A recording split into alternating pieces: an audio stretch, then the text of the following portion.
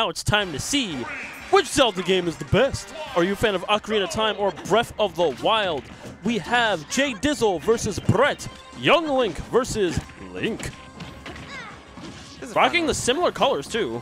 Yeah, he's using the tunic, the hero's tunic, whatever it's called in Breath of the Wild. But it's, this is a weird one because so this isn't a qualifier. Sorry for that. Face is correct.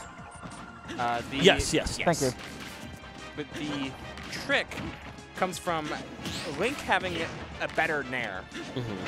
Young Link's is still good, but Link has a better nair for power through so many of these projectiles. But Young Link can overwhelm so quickly with his raw speed and the sheer spammability of fire arrows. So this is really stuff. like, do you value speed versus power? But, ooh, Nelly. Yeah, not even at 150 after the hit does that stock get dropped, but nair afterwards, fresh off the presses. Jdizzle's saying, hey, I can do that too. Dink! I can stick out my foot like this and watch it go.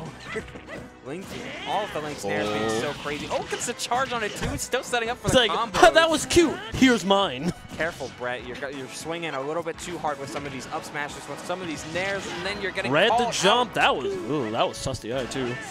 Hold on. But Jdizzle's kind of cooking, unable to parry that initial boomerang, but the missed tech on the platform, just the single arrow into setup, and that's the power. That's what you need to learn about Young Link first and foremost. I don't think anyone's going to debate that Young Link has the best arrows of the three. Oh no, not just off of arrows, but knowing, like, hey, I need to not just shoot like 2 arrows in single bursts. Like, this isn't like a burst weapon here. Sometimes all you need is one. And so you're that way, you're not converting, you're not missing your conversions, and you're able to turn everything around. I love the attempt, but it's too high. Jdizzle was just ready for it. Yeah, and you gotta be, with a trap like that, you want to grab ledge immediately after. Brett just did it far too high. And this really goes to show because, you know, despite clear differences between the two, like, their game plans are mostly similar. Like, they both have access to very similar tools, and that's why Jdizzle knew that he was going to go up with the reverse up special, trying to scoop him up, saying, hey, I do that too. Yeah, Link's definitely significantly stronger in aspects like that, and if you're going to be playing this matchup, you have to take advantage of one of Link's best versions of your tools, additions of those bombs, first and foremost, because Young Link is able to match you in frame data so hard, able to have just enough range to contest and the speed to make Link feel slow. But utilizing bomb as a flexible, versatile item is going to be one of the main things that keeps Jdizzle at bay. Are you gone? Well, no, this is town. What am I saying? Yeah, not quite yet. Well, Link's a hefty boy.